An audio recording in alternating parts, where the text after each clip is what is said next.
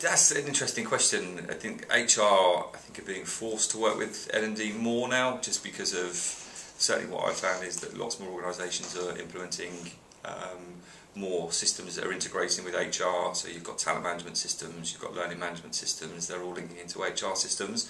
So I think they're being forced to work together as an integration point of view, and I think as the years go on, I believe that maybe they'll merge into one department, whether it be organisational development, whether it be learning development, or whether they all fall under HR, but I think at some point they'll all fall under the same umbrella.